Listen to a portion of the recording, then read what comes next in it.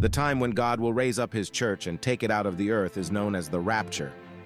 Those who have died in Christ will be resurrected, and the followers of Jesus who are still alive will be taken from the earth.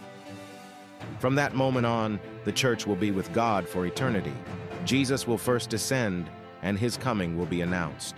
In Revelation 1:7 it says that all will see it with their own eyes. Secondly, the dead in Christ will rise. And thirdly, the children of God who are still alive will be caught up and meet the Lord in the air. We, the children of God, will be transformed, and this will happen suddenly.